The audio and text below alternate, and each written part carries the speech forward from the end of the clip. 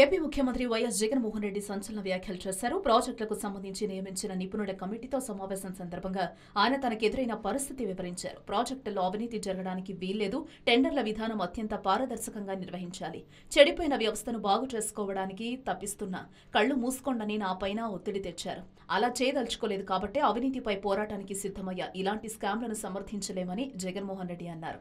అయితే ప్రాజెక్టుల్లో అవినీతి జరిగినా చూసి చూడనట్టు ఉండాలని, కళ్లు మూసుకుపోవాలంటూ జగన్ మీద ఒత్తిడి తెచ్చింది ఎవరనే అంశం ఇప్పుడు హాట్ టాపిక్ గా మారింది.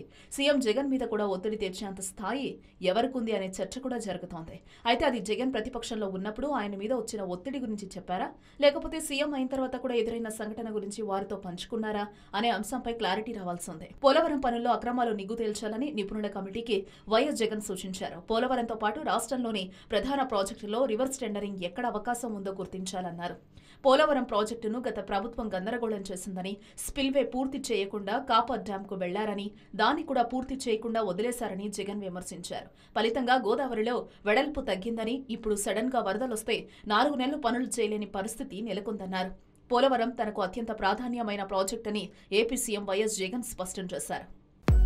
హలో, మిమ్మల్నే ఫిలిం సెలబ్రిటీస్ రియల్ స్టోరీస్ ఏంటో తెలుసుకోవాలనుందా?